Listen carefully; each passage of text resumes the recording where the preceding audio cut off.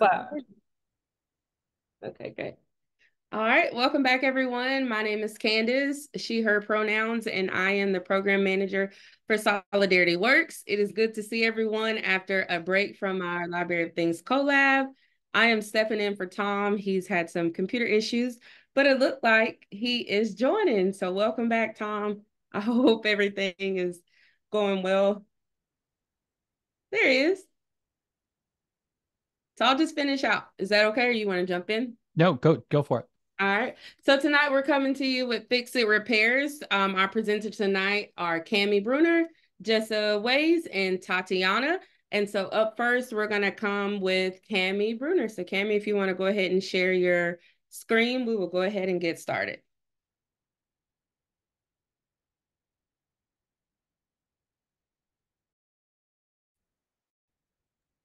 Make sure I'm not muted still. Okay, is it holding on? Holding on. Okay. Hi, everybody. For those who don't already know, I'm Cami. I oversee Repair Reuse Washington, and forgive any lags of my internet because it's not always very consistent. Yeah, come back here. There we go. Repair Reuse Washington is me. I just want to clarify. There's not like a whole organization, but I work to convene a broad array of community repair groups, tool libraries, remakeries, and sort of an ecosystem around that to elevate repair and reuse. I focus on Washington State and do a lot of intensive support there, but kind of like the Tool Library Alliance that has been in the works, and working with groups across the US and Canada to some degree to elevate all of our work and try to reduce the burden and the siloing that so often happens. And what I want to share with you all today is sort of the broad spectrum of how I've seen repair events and repair groups doing their things across this network. And the for everything that I say, there will be at least 6 exceptions to that rule that's not a rule. But the main takeaway is that every repair group does it differently. And I think that's great. So firstly, this what I have been calling the philosophical continuum. On sort of one end, you get your classical repair cafe that is inspired by the International Repair Cafe started by Martien Postma in the Netherlands. And its impetus was more community building and environmental motivations. So it's very much like fix for neighbors. So inviting people to sit down, spend time, get to know their fixer, just chat, and keep some things out of the landfill in the process, hopefully. It's very sweet. A lot of the groups really focus on like having coffee and snacks for folks, so that it is more this just sort of like a cafe vibe. At the other end of the spectrum is, some of you may be familiar with Peter Mooy's Fix-It clinics, and he takes a much different approach where you come through those doors with your broken item and you're going to be handed tools and expected to be part of your own repair process. There are coaches available and they will provide some guidance, but ultimately the goal is not necessarily to fix the item, but to overcome fears about approaching whatever the issue is, and to like get in there, dig in, and feel empowered, becoming more familiar with tools, becoming confident to like, maybe you're going to break it more, and that's okay. Repair is definitely a byproduct in this scenario. In a way, I would say it's kind of a byproduct in all of the scenarios. On one hand, you have more like community is the goal, and the other, empowerment is the goal. And then in the middle, it's just sort of a mixture of both. I've seen a lot of groups where they will invite, they're a set of fixers, and they invite guests to come sit with them. And to the degree that the guest feels comfortable, they can assist with the repair or like work on part of the repair while the fixer is working on a different thing. So it's different goals here, but all means to an end that are, I think, noble in both cases. And there are very strong feelings in both camps. Then on the location and frequency continuum, some groups are just, they like pool all their resources and are just going to do a one-off event. Maybe it's annually, but there's sort of no guarantee. So that it can be sort of like a one and done, just try it out, raising awareness event. Sometimes these happen as parts of like a sustainability festival or something. On the other end, and I think we're going to hear from LeBom in this vein, that it's part of their like regular operations. So it is really everywhere along that continuum. A lot of the groups are aiming for at least a few times a year. I think I've seen most of them do like maybe quarterly events. Some are doing weekly events, but they're very small scale typically. The larger scale, less frequent events, I think there's sort of like a built up demand. So there's a lot more promotional effort there, and people like keep their things for sometimes months to go to this one event. So it's the weekly events, they are smaller, they are not promoted so much, and it's sort of a slower, more casual pace. The less frequent events, it's more of an event, a production, really. And I think they all work. Um, I don't love the pop-up event because it can be the most stressful and labor intensive. Typically, these events are at a host location where there's no possibility to store supplies and sometimes even to bring supplies in prior to the event. So you have to load everything in day of, set up a room, it's a very labor intensive push. Whereas the embedded, more frequent events that are just part of a tool library space, or let's see, who else has more regular ones? Let's just say tool libraries in this case, or libraries. They already have the space set up. Maybe some chairs need to be rearranged, but they have the supplies there. You just sort of get some things out, and it's a much lower lift.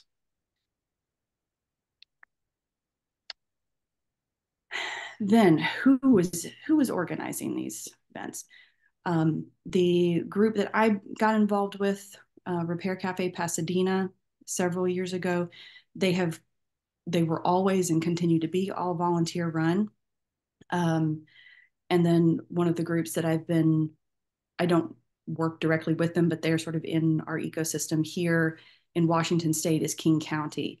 And King County runs repair events everywhere outside of the Seattle area.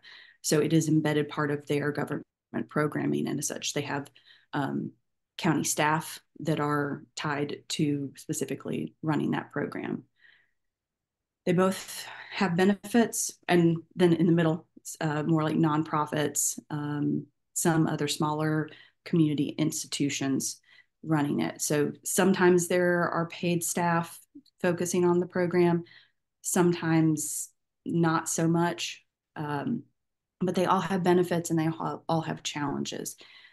With the all volunteers, obviously it's all volunteers, so there can be a lot of turnover, and you lose some of the institutional knowledge gained, especially when somebody in a more leadership role leaves.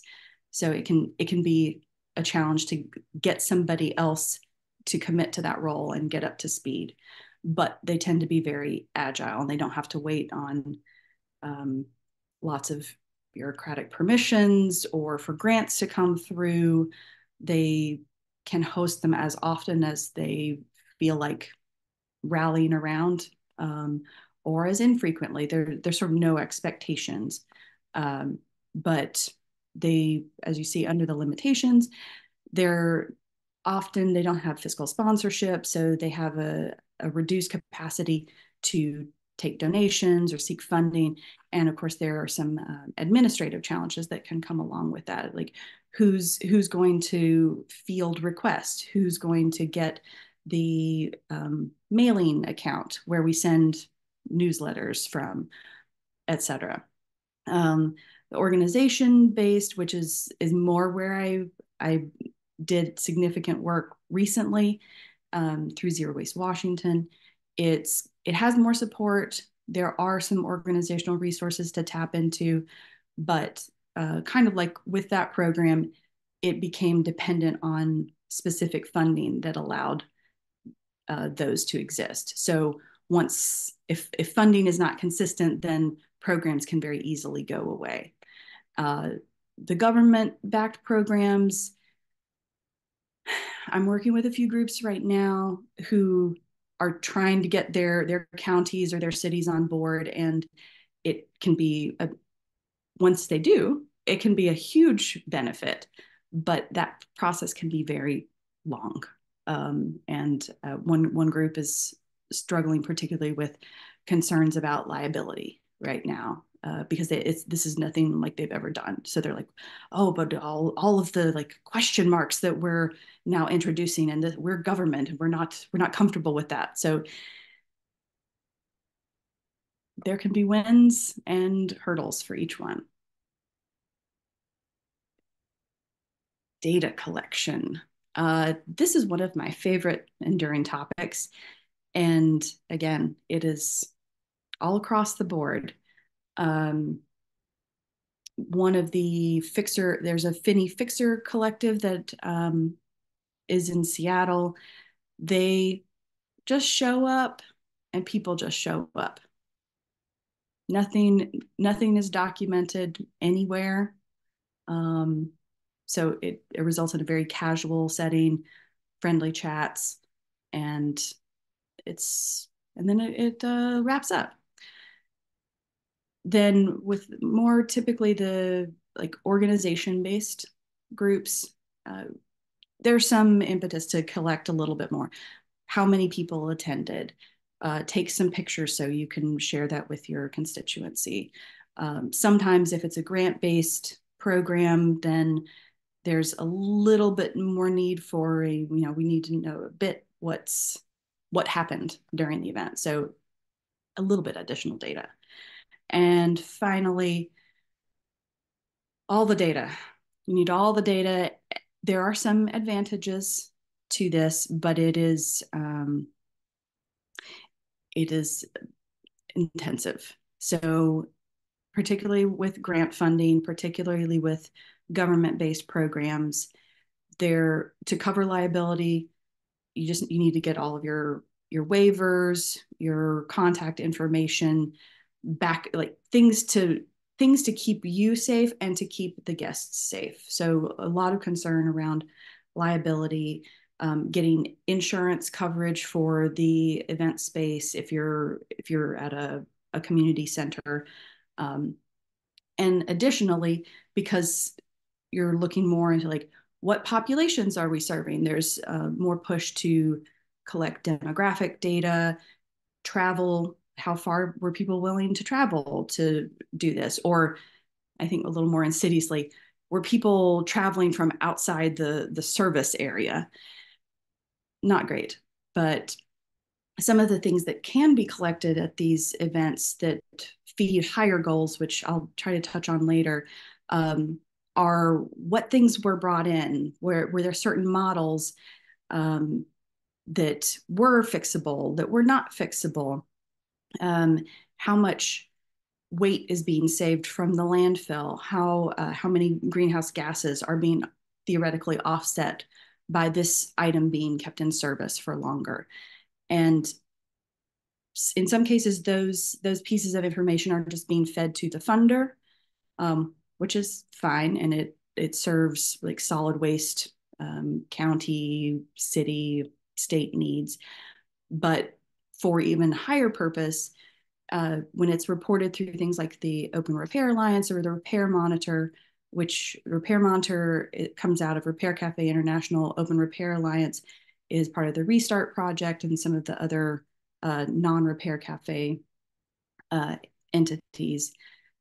It's actually filtering up and becoming a data set that anyone around the world can access to see, oh, this kind of coffee maker is really just not repairable. Can we, groups like iFixit, repair.org, they're able to go to manufacturers increasingly, and also in the US PERG, go to the manufacturers to push for changes in design. So maybe at some point things will become more repairable, but it's a little bit trying to introduce accountability into consumer goods development. So it's very burdensome to collect this amount of data, but it can be useful. And then some of the locations besides tool libraries that I've seen groups doing repair events at, it's all over the map, popping up in parking lots. Obviously, maker spaces are a good fit, breweries, food banks, block parties. One great option is partnering with a local hardware store, because if a certain part is needed for an item, it's very easy for the guest to just go quickly grab the item, bring it back, and get it fixed. Because as we know, so many times it's a broken part that you just don't happen to have with you. And even though we, in many cases, repair groups ask for guests to bring the replacement part with them, people often don't know what the replacement part is, or even when to, if it's a part that's the problem. Sometimes it's not a part. Sometimes it's things that are glued together and they don't even know how to get into the guts. So that said, co-locating or partnering with a hardware store is a great option, but any of these locations work pretty well for the level of effort and community that you're trying to serve. And I guess that's sort of the through line for all of these organizing groups, is what makes most sense for you as organizers. How much energy do you have to devote to it? How many resources do you have to rely on? What does the community that you're working with need? Maybe it's not appropriate to try to do it every week because that's just not needed. Or location wise, it's not going to work for it to be at a single location all the time. Maybe it's better to move it around the community to make it a little more accessible. I tend to be more in the camp of making it a little more consistent and a consistent location so that people can plan better, rather than just like trying to move it geographically a lot, because introducing inconsistency in timing and location means that it feels a little less reliable. People can't plan for it as easily, even if it's not so conveniently located to you.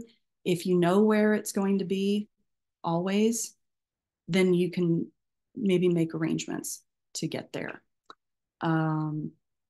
Yeah. I can touch on the right to repair, Tom, maybe a little bit later. But in the meantime, if you all have questions, feel free to reach out. I oversee the Repair Economy Washington site and all of the groups here, and run the Repair Economy Annual Summit and co-host the Shop Talks, which are just monthly gatherings for people to, well, talk shop about what's working, what's not, and ideas that they want to chat about. So that's me.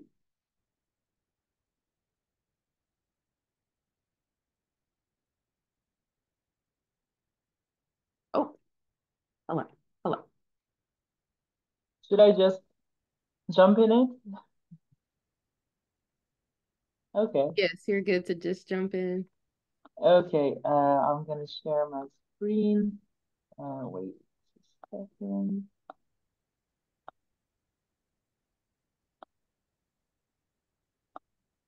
Um,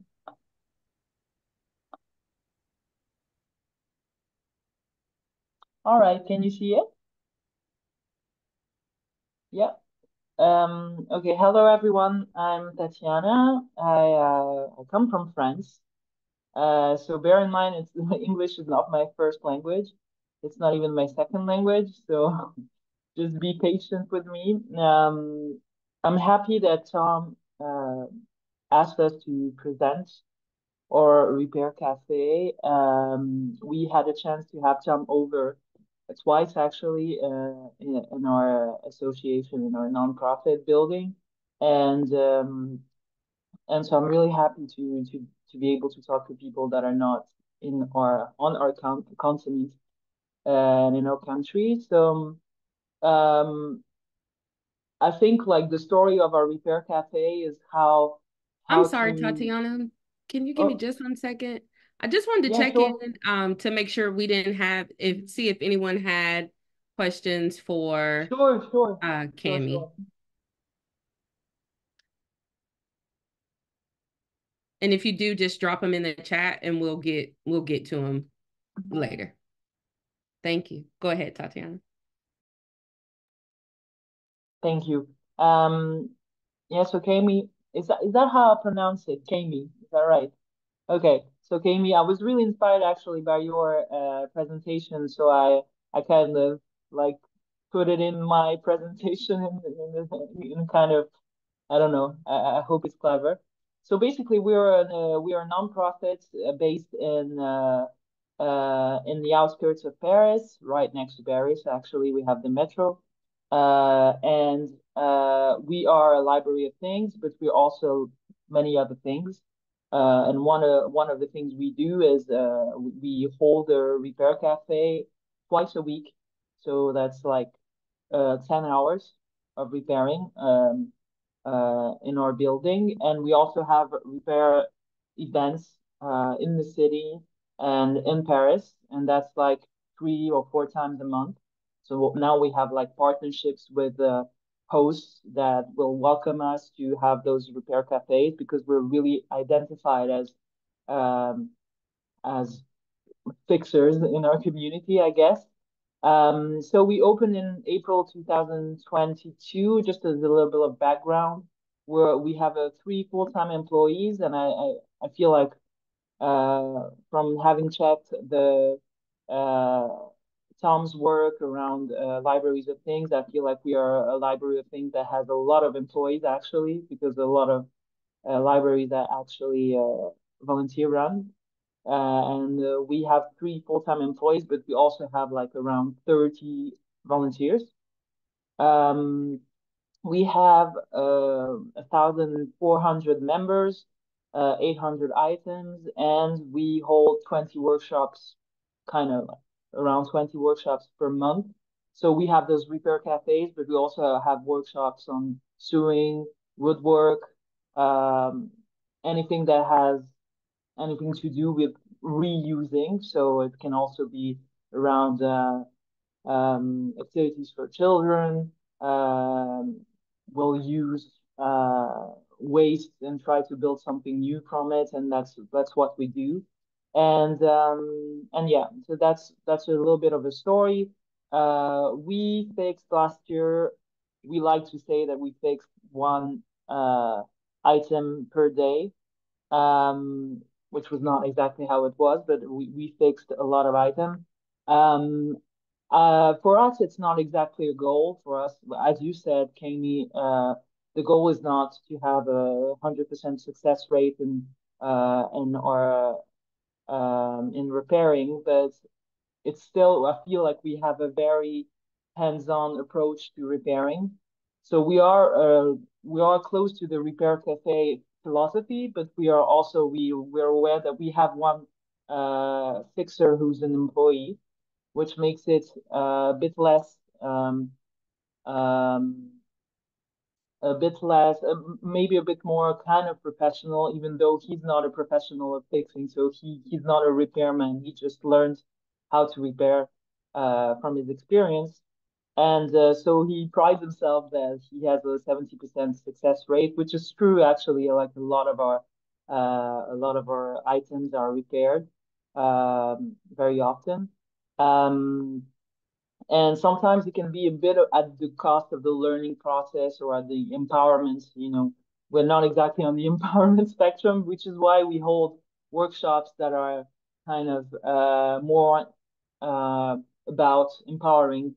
For example, we have uh, workshops on DIY or home repair for women and gender minorities, and that's why that it's kind of a space. We try to have spaces where it's more about learning, and our repair cafe is kind of about learning, but it's also a lot about actually repairing, which I think makes it interesting because when we started the repair cafe, we were not exactly aware of what was the need. If there was a need for a repair cafe in the neighborhood, we just tried it.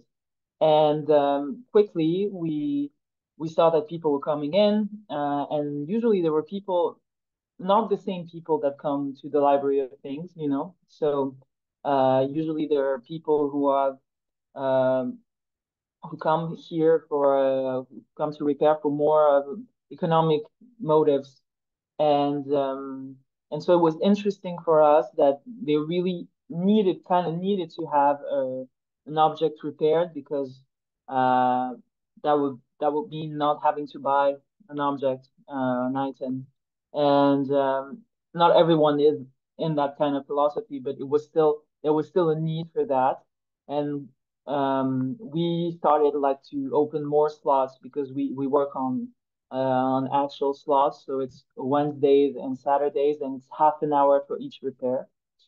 And so we started out like this, and then we started to have a real volunteer community around our full-time paid worker, and then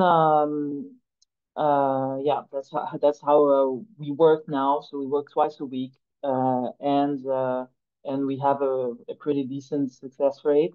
I wanted to touch on how much does it cost to actually have um twice a week to have a repair cafe. I feel like probably our models are very different in the US and in France. We have a lot of government grants here, but very little um, uh, help from companies, foundations. We don't actually have any help from the private sector. We really work with the public sector, and so they help us a lot, and it's represents actually maybe 75% of our budget uh, for the repair cafe, and overall for the whole nonprofit it represents around 65%. And then we try to have a economic model that works for us. So we also started selling a service to housing service companies. I don't know if you have that in the US, but basically in France, there are companies that run um, public housing, and they usually need to. They now have kind of environmental standards and standards on waste management, and especially around the behaviors of people that live in those buildings. And so it's kind of a way to make them part of the solution. And then we hold workshops um, where the building is, and then people just come downstairs and they bring their stuff and we help them repair, and then they know about our work at Labum, and they tend to come more often to see us and have the point is having the reflex to repair those objects rather than throwing it away, and sometimes throwing it away on the streets, and so that's the whole thing. We try to we sell those services, and it brings us actually 20% of our budget, which is quite interesting for us. And then there's some of the budget, I'd say around 5 to 10%, that is just memberships and donations. And a membership is, I think it's very low compared to a lot of the libraries of things, even in France. We have a 24 euro per year, which is I think around $30. Um, and then people can just borrow anything. And we have a free donation policy with the Repair Cafe and all of our workshops. So we try to encourage people to be conscious of the work that we take, um, and um, and so we encourage those free donations. Um, Still, I feel like it's probably not a very sustainable way to have that model, but for us it works because in France and Europe in general, there are policies around repairing. I think Tom talked about with Jamie earlier about those policies that you too have in some of the US states, and so they're encouraging repairing. What we have in France is that they will give for standard repairing that you will have in with big companies. They will offer people to have how would I say that? Like they will pay for some of the repair, and so instead of paying like 80 euros to or 100 euros to repair your washing machine, then you pay only like 50 euros, and it's a whole thing. But we are out of it because we can't like have um it would mean for us to really apply those standards, those company standards.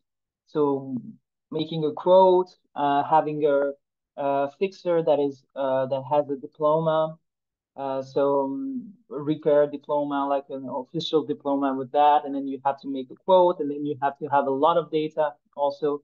And it's all too heavy for us as an organization. So we just kind of try to make it an argument to still like get government grants because we do a lot of work, we do a lot of repair work, and we are way cheaper than those companies that do repair.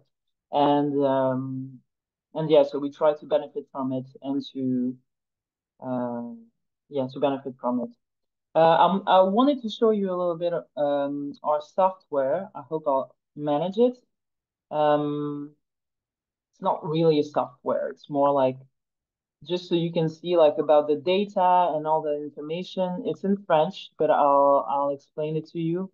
Um, so basically, if you can see my screen, this is what it looks like for us um, to um, to look for a slot and to reserve a slot for the people to book a slot for the people who come to La Baume and ask to repair something. Usually people come with their object and they're like, I want to repair this item. Can I come in and can I do it? And we usually have to tell them, okay, we're gonna have to wait a little bit.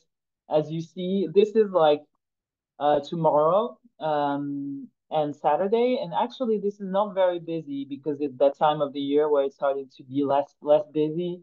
We're gonna be closed from the 24th of July till the 10th. But as you can see, I feel like it's a good model. Um, Even though like I feel in the repair cafe philosophy, I know it's like we don't have slots and that's how it is. But for our fixers, it was really kind of a security to have this so they can kind of control the amount of people that come in. Because usually you'd have all of this in red, the whole week, the whole next 2 weeks actually. And then what we have is a history of what we did, which I think is also super interesting. So you'd have the name, I mean, don't mind it, you'd have the name of the people that come in, and then you'd have the object that they wanted to repair, and then the status of the reparation. Is it fixed? Here you can see that someone didn't show up, which happens also. And so it's kind of the data we do have, which can allow us to say, oh, we had 70% reparations done, even though sometimes they forget to fill it. Um, and that's how it is. I think it's a really good tool for us to really follow what's happening. Um, and then we can also, like, from this extract some information to see if the people that come in to repair things are also the people uh, that will borrow, which for us is very important to have some kind of um, cohesion, to have a system where people will come to the workshops and will borrow things and will repair things, and so it's a whole integrated service. It's very important for us. Um, all right, and then um, so I just wanted to, like, stay humble. I feel like we still have a lot to learn, even though it's a major success for us, the Repair Cafe, because it's become as big, as important a service to the community as tool lending, definitely, because we have a lot of people that are coming in for this, a lot of people that are coming in through this, and then getting to know the rest of the things we do. And then we also have that intuition that we are trying to um, to see if it's actually true through a sociology study that we're doing, um, to see who are the people that come in and repair things, who are the people that come in and borrow things, and who are the people that come in and go to workshops.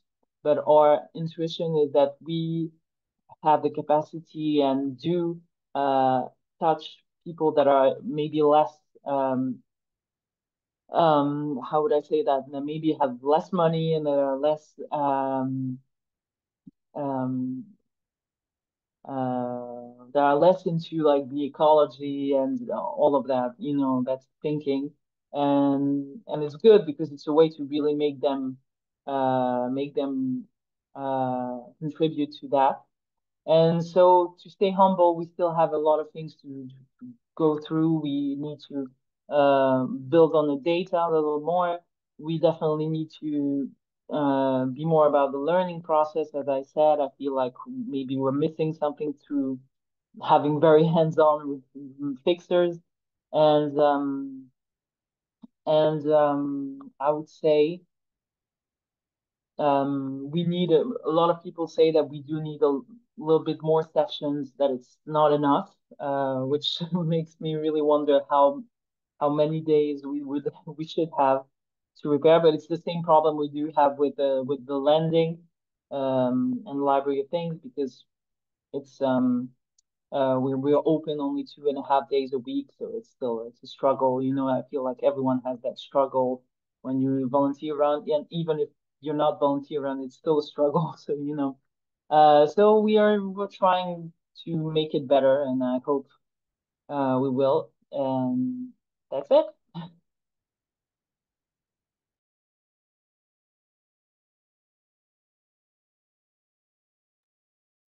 Awesome. Yeah, maybe for the sake of time, I can just jump in and then do questions at the end, if that makes sense. Yeah, that sounds good. All right. So hi everyone. My name is Jessa Wais, and I'm a co-director at the Station North Tool Library. Um, and I'm going to talk about both the Fix It fairs that we run, as well as a free toolkit that you all can use that maybe can help inform you creating your own repair events. So yeah, I wanted to start with just some of the flyers throughout the years because our branding around Fix It Fair continues to change. We're always highlighting, especially in the more recent iterations, that it's a free event. You don't want to hide that fact. But I wanted to kind of put our events on Cammie's continuum because I thought that was a cool way of thinking of it.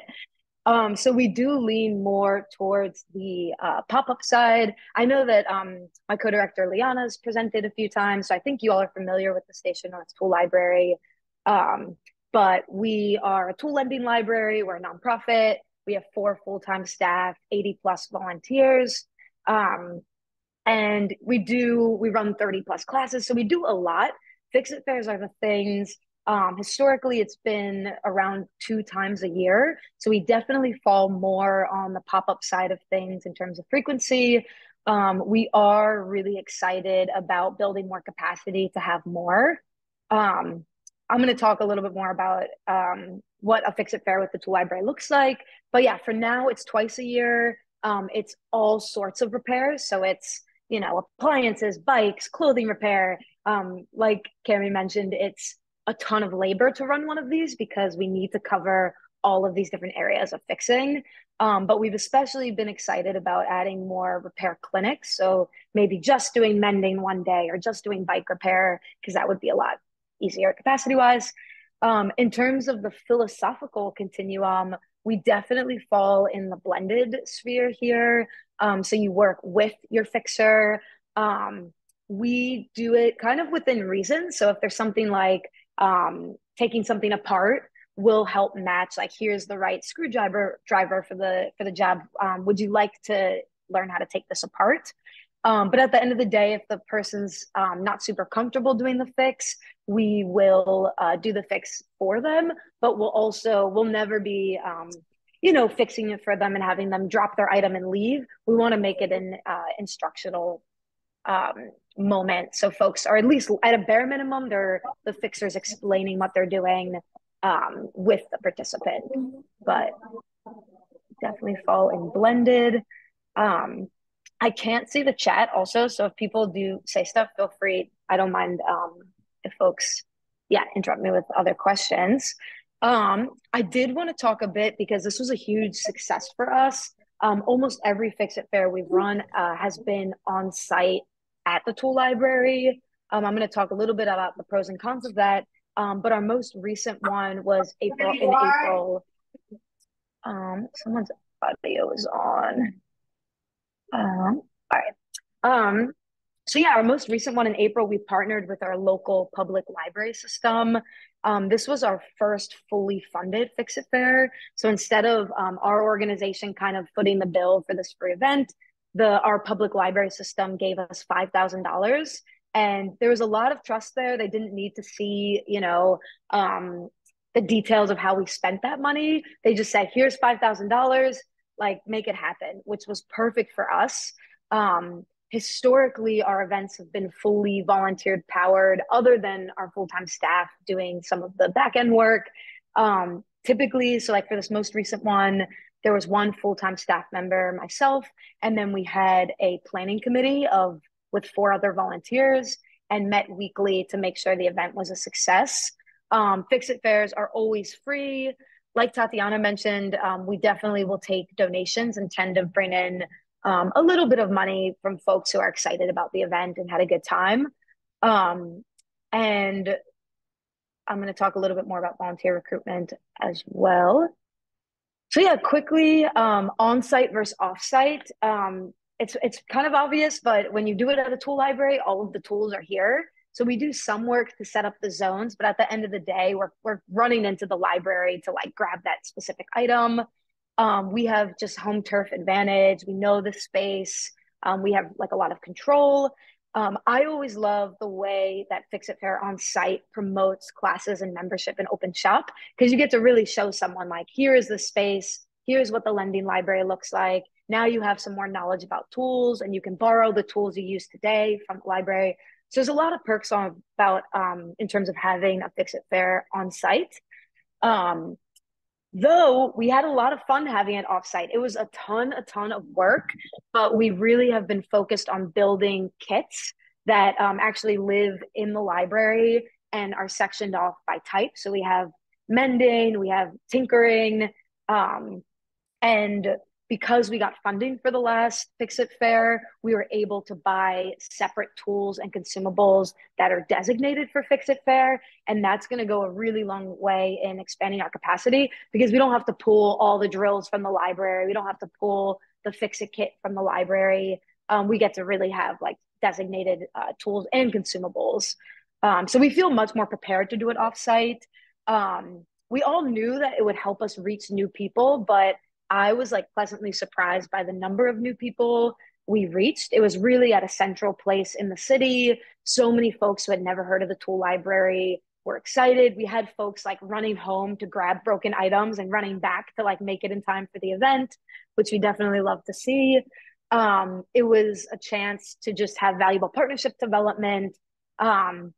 But yeah, definitely you want to be intentional about the needs of the event. We were lucky it was at a public library, but they told us you can be noisy, you can make a mess. It was in the central hall. So it was just anyone coming into the library learned about the tool library and the event. I just quickly wanted to touch on site versus offsite. And then another thing, just thinking about being an organization that relies on volunteers, we have done a lot to build this volunteer base of handy fixers. The skills that we're looking for in a Fix It Fair volunteer are the same skills we're looking for internal volunteers. So our fixers, the majority of them will come in and help us fix broken tools at the library, in addition to this like specific event. So yeah, while it's a lot of work to run these events, we definitely view it as an important volunteer recruitment method as well. So this is an image from the last one we had. So we're in that central hall I mentioned, that lobby area. And we had over 47 volunteers make this event a reality. Almost everyone, I would say maybe 35 or 30 folks are more regular volunteers, and then maybe 15 folks only come for Fix It Fair. Though a lot of folks were also emailing us like, I want to help fix tools as well. So yeah, it goes a long way. Little things like making sure everyone got to take home a tool library t-shirt. We felt very professional, very legit. And then we're going to talk a little bit more about this with the toolkit. But just a reminder, the volunteer sign-up form is a great place to gain insights on folks' experience. I always love when you meet someone who's like, I'm a general fixer. I can do jewelry, I can do electronics, I can do this. I make like a special star next to them because I know we were talking about managing the line. Having floating fixers has also been really helpful so we can meet the demand that's there on site. So for the sake of time, I'm going to go through these next slides pretty quickly. We have been doing better with data collection. One thing I really appreciate is our attention to detail with checkout. So anytime we see someone, it's really important they check out so we can have accurate data on how successful we are. And then whenever an item was fixed, we weigh the item so we can get a sense at the potential carbon emissions that we diverted. So this is kind of a quick view of that. And then every time we do a Fix It Fair, we release graphics that look something like this. So our last one, we had over 130 people participate, over 150 items, similar statistics that have been mentioned, which we're super happy with. And then we also like to do a little breakdown by category. I will mention another perk of having it on site is we could do knife sharpening. So we take dull knives and sharpen them. That's an area we have really high success rate. So our numbers were also a little bit lower due to that. But since it was at a public library, there were no weapons, no knives, and things like that. So that's another consideration. But without further ado, I want to quickly show you the toolkit. Is this a good view for y'all? It's kind of hard to tell. I will assume it's a good view. So yeah, this was a toolkit created by Emily Schroep and our team here at the Tool Library. Emily was doing like a capstone project in her graduate school. And it really goes through, what is a Fix It Fair? What is the right to repair movement? how do you plan a successful event, volunteer recruitment, day of details, post-event, with some examples. So this is an image of what it looked like when we had the Fix It Fair on site. You can see a little glimpse at that queue system that I'm happy to talk about once we hit our time for today. But just to quickly show you, this is on our website. It's linked in the slides. We put a decent amount of work into this, and it goes through the different roles of the planning committee. It goes through a calendar, how long it takes to run an event like this. Again, just for the sake of time, I'm going to kind of quickly go through this, and I'm happy to answer questions and dig deeper into anything. I have a few minutes after this to stay on. Marketing. This, I have a more robust list of materials and tools, so I'm happy to share that out. But this is an example of what some of the materials checklist can look like. A learning for us has been definitely sending out the tools and consumables to all of our volunteers beforehand so they can kind of know what to expect. And then it also worked really well to have fixers bring their own tools if they have them. It just makes things run a lot smoother. This is an example of like one of the floor plans. We definitely like to group things like items, a bit more about volunteer recruitment. Again, for the sake of time, I'm going through this super fast, but given the interest in the chat, I do want to highlight, I think having our floating volunteers, that's the role I typically play because I know almost all of the fixers, I know their expertise. Being able to spend time hosting, checking in on people, moving the queue through, I think has really helped in terms of keeping a line from forming. And then we have the fixer roles, etc. For the sake of time, I am gonna stop. Well, I guess I'll just quickly, sorry, I'm gonna stop with the toolkit and just finish off.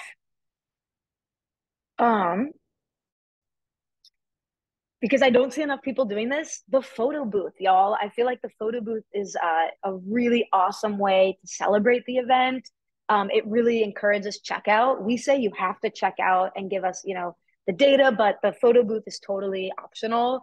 But I love the visuals of like Fix It Fair. We're trying to get folks using that on social media and stuff as well. So just a couple quick photos from the photo booth. And then another thing we want to do better is the swag. These stickers one of our volunteers made, but these were super, super popular. I think they go a long way in getting conversations started. So highly recommend having free stickers and other swag for your event as well. So yeah, I will stop with just for the sake of time there. But yeah, that's what we do over at the Tool Library. We are excited about having more repair events, but for now have leaned more into these like super big, bring any item, we'll do our best category. And like has been mentioned, the most common thing we hear all the time is, when's the next one? When's the next one? I have something broken, help me fix it. So we know that there's a demand out there for these types of things. Woo, that was a lot from That's a start to lot. finish from all Yeah. three of y'all. Yeah, thank you. I love the photo booth. It's and just the images of that, getting to share that all around. I think that's an awesome addition. So good on you for that one. And the toolkit is very clear and clearly have brought in a lot of that institutional knowledge to be able to share it through that. So I just posted that in the chat for anybody who missed it. If you want to check out the Fix It Fair toolkit. Questions, and I know there's been a lot of questions and answers going back and forth in the chat. But any other questions for Jessa, Tatjana, who's still here, maybe in the background, icing an extracted tooth, and Cami? Oh, and Tom, to your question earlier about right to repair laws, I'm going to put something in the chat. Oh, that's not the right. Hold on, let me go find it. I was going to put the link. Well, I can just do repair.org has a great up-to-date iteration of like where all the repair laws are passed in the US only, sorry, and how they will affect what is happening in your state. And they are advocating along with US PIRG and iFixit for more producer responsibility and possibly a repairability index like France already has. Mm-hmm.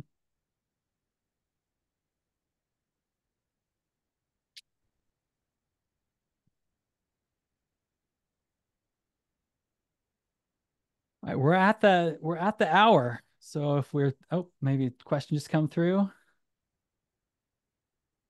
Oh yeah, the sticky notes. Do you want to just let's do maybe a quick little round robin about how to manage people, because there was definitely a lot of chat in there, and it would be great to kind of capture some of that on video.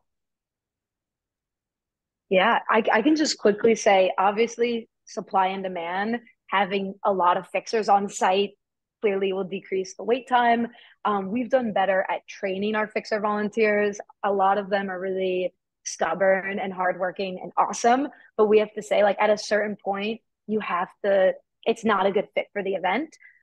So we say if you're not making progress in 30 minutes, that might be a time to move on, but no longer than an hour on any one fix is our rule of thumb. So yeah, that's important, because if you have one fixer fixing something for hours, then that's going to create more of a line. And then I think just the transparency of knowing where you are in the queue is helpful. The first Fix It Fair I helped organize, we didn't have this transparent system. So there was just like this confusion of like, wait, I was here first, like, but this person's getting seen before me. And that's not the vibe we want. So each area has its own whiteboard queue for the tool library. And you get, when a fixer comes in, because we have 2 shifts for fixers as well, their name gets added to the whiteboard. They get matched with the participant. And it's also really nice because they immediately know one another's names. We write what the item is. So if we can't find someone, a floater will be like, I'm looking for someone with the broken toaster. And I would like go and find them and make sure, it's their time in the line. And then fixers can actually manage their own queue. So once every fixer has a sticky note attached, there's a line order in the queue, 1, 2, 3, 4. So once you put it in the dump pile, you pick from the queue. And it, like, again, I think the transparency helps with waiting. And we also will engage folks while they're waiting and talk about the library and things like that. So that's kind of the long and the short, but page 25 also goes into it in the toolkit we shared.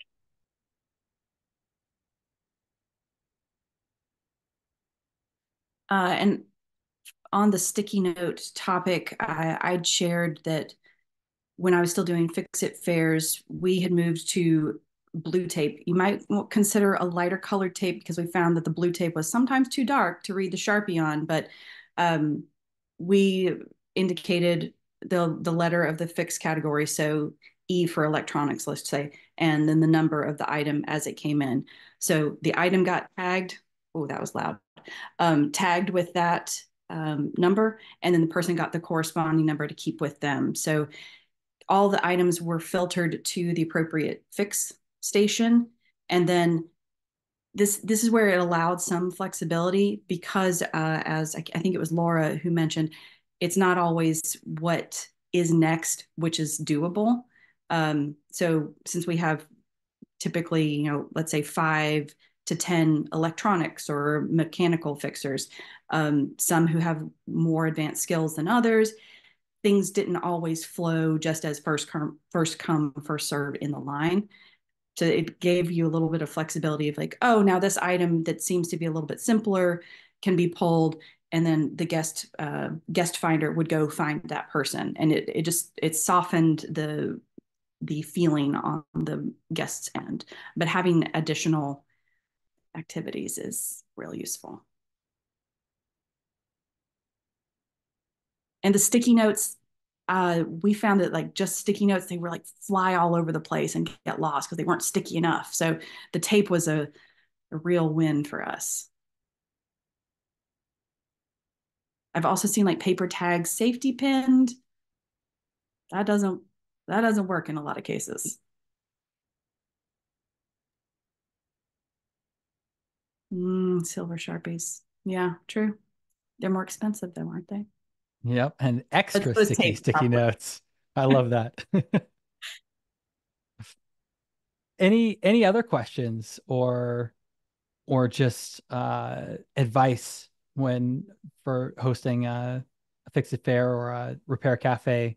Anything that hasn't been mentioned already? Somebody listening in. I guess since it was only in the chat, maybe we could talk a little bit about the ratios of attendees to fixers. Mm-hmm. Anybody? Well, for us, I think our experience is that since we have it twice a week, um, we're kind of careful to not have her fixing burnout, so, from our fixers. So we usually have, so you have 8 slots per day, and we have at least 2 fixers, or a paid employee and one volunteer who loves to volunteer, who is always here. And all the other volunteers kind of do extras, or like people who didn't book a slot, so we just kind of have them over anyway, and they will go with the other volunteers, or things that we struggle to repair. They will spend some time uh with people to try and repair it, and sometimes without people. I know Jessa said that that definitely we try to include people in the process, but we do have stuff like, if I could show you, like our space is filled with stuff all around, with items, and so we kind of do repair um outside the slots too, and try to give it back to people if we can. So yeah, I would say definitely for 8 people, I'd say you need 2 fixers. I think the ratio, Jessa's ratio, it was one. If you take 130 attendees for 35 fixers, I think it's about the same. It's like three and a half people, 3.5 attendees per fixer. That's what we do too.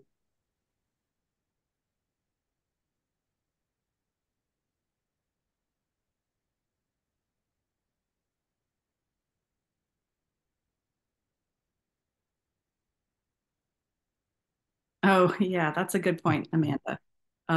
Some people will interpret items collectively. So an entire set of kitchen knives is not one item. And that can become challenging in messaging. You're going to get them anyway, but you're going to have to manage expectations on intake.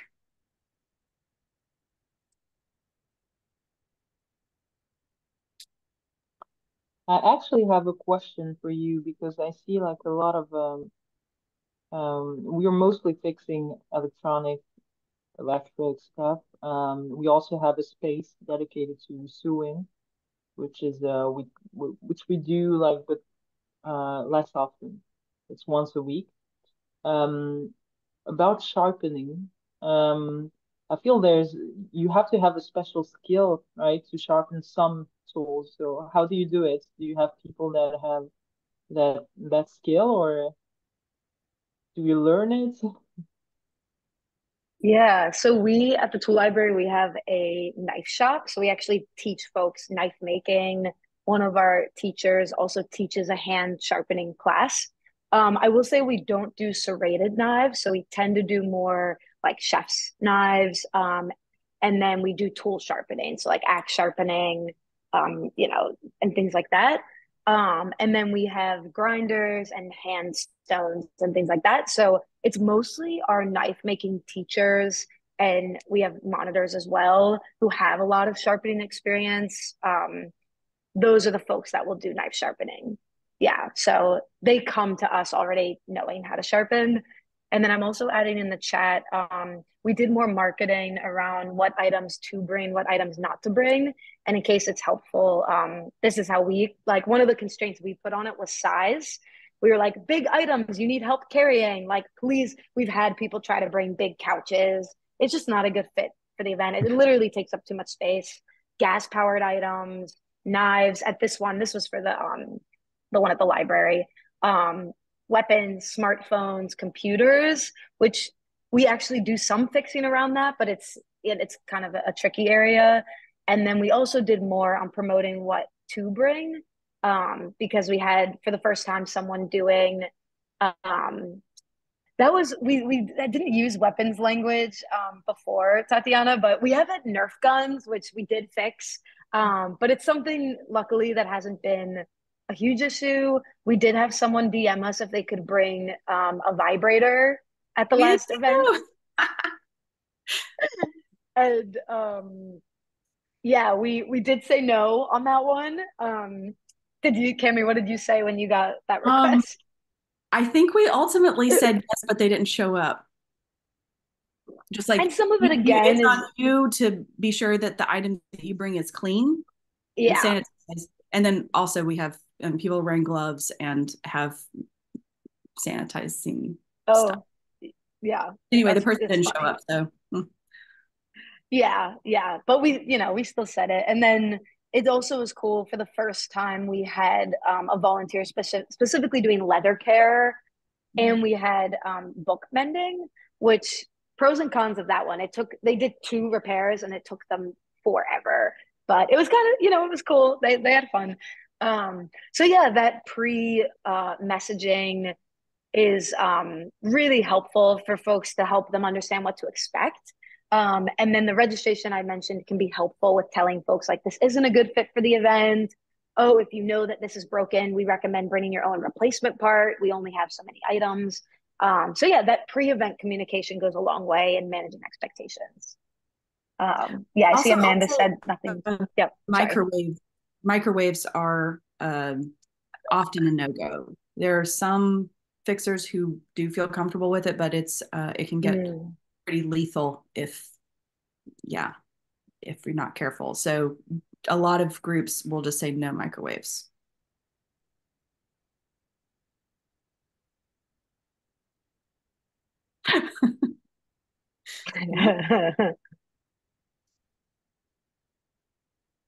For those watching the video, we're all just chuckling about the chat. All right, I feel like we are now at quarter after. Unless there's anything pressing, I do want to wrap this up and let those of you that are still on, we didn't get a chance to say it, but we will be, again, this is the first of 6 monthly sessions for the rest of the year. So we'll be sending out information about the next one within about the next week or so. And all these recordings will continue to be put up on Canvas as we've been doing with all the previous Library of Things recordings. So we'll get those out within the next week. Well, thank you all for sharing, and thanks for staying up so late, Tatjana. Yes, thank you. Thank you. I'm kind of tired. I'm sorry if I didn't make too much sense, but I'd be happy if any of you want to talk about it again. And thank you very much for the great initiative, to Shareable and Tom. And